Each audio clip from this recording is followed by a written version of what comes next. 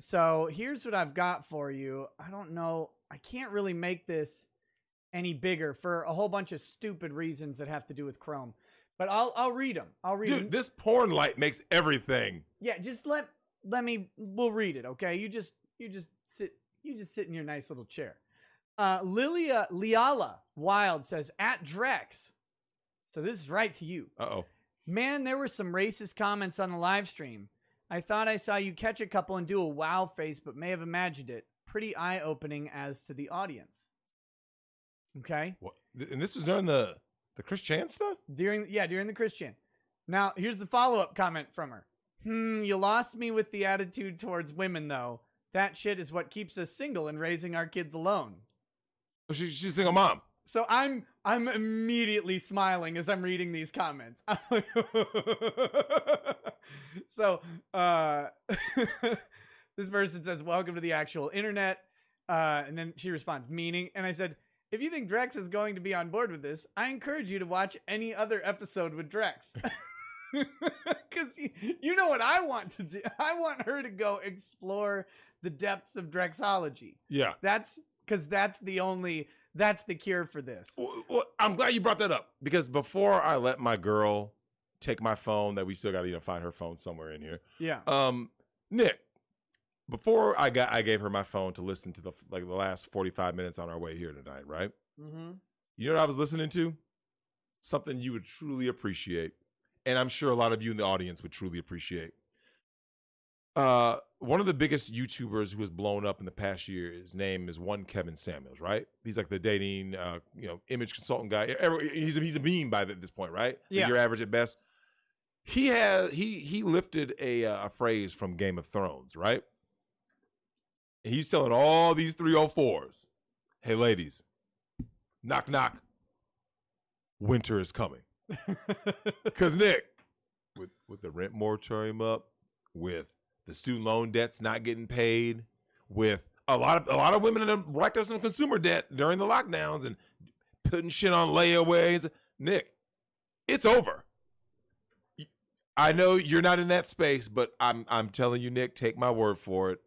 There are a lot of videos out there, Nick. These hoes are out here chameleon their way back into a man's pockets. Men, we miss you. We want to help build. We love you. We appreciate you. Nick, bitch, where was this pre-pandemic? Yep. Now, Nick, you're a married man. You're out in the country, but I promise you, come to the cities. Nah, I'm good. Come to the cities, Nick. and walk around. I don't want to smell the desperation. These hoes are desperate. Nick, they got videos. She has some more comments, though. Oh, what is that? What is that? I'm gonna look at this chick's name up, because you guys got to look her ass up, because she's pure ratchet. So she's responding. She says, it's weird how far off you are with this. I agree. Racism is natural. I'm an anthropologist, and there is always a natural suspicion of the other and us-them boundaries drawn. I still think it's damned rude to put racist comments in a live stream. In these comments, there's been a lot of massive assumptions that are way off the mark. So I'm going to assume there's a reflexive defensiveness about anyone who mentions racism or is female and speaks from that place. Wait, hold on. Wait, where's she? I love how these people talk, by the way. Who speaks from that place? Stop. Well, first, hold on. What racism is she referring to during? Okay, so we're talking about Chris Chan. She's talking about the chats, like the live chat. I don't remember seeing anything that was red. Did you? Hold on. Let me answer this two ways. Did I? No. Are there racist comments that come through on a live chat on the internet? Yes. Yep. All of them. Oh, well. Yeah, exactly. Oh, well. Who cares? You know what? Even the people who are putting racist comments, Nick, I love them too. Because who cares? So she says, let's see.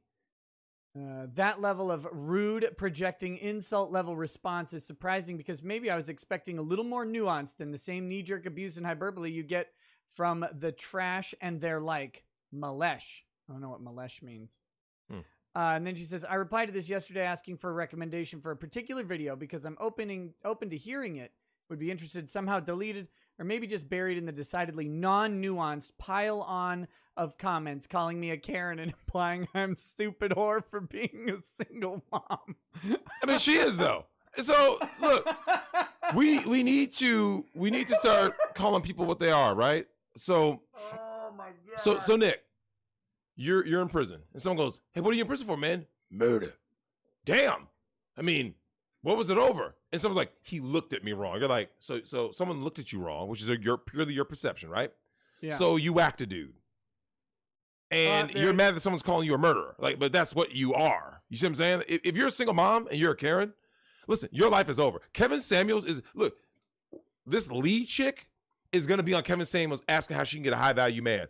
And if you guys have seen how he's savage on these bitches, Nick. Yeah. I know you've heard, right? Yeah. He's savage on them. Because, Nick, a lot of these women have lived in a delusional world where they were never held accountable. Nick, there was a woman on there with 4 kids by 3 men and was 270 pounds. And Kevin Samuels said she looked like a goddamn linebacker, right? Have you seen the women's sprinter from Nigeria who has hyperandrogenism? And did you see the based Polish sprinter who's like, we need to investigate her to see if she's a real woman. He's not competing against her. But you know what he said? Drex. She beat the brakes off of his personal best from when he was 18. And he's like, she's going to keep getting better. And we can't keep pretending that this is fair to the women competitors. It is fair. As you know, I am a strong advocate for the trans community as a trans person myself. We don't even know if this person's allegedly a biological female with a hormone disorder that basically pumps her body full of testosterone. Doesn't matter. When you see her, gender is a social construct. I'm going to pull it up. She's stunning and brave. We're going to pull it up. She's stunning and brave. I just want to put this out, though. Liala, so this guy replies to her and says, complaining, backhanded comments, guilt trips, a sense of superiority. Sounds like a Karen. Mm-hmm. She's, okay, incel. That's all I got. So she keeps replying. I mean, she loves the attention. She loves it. She's a woman. This is what they do. This is what they do. Especially single mom. Dude, Nick, you know what's funny?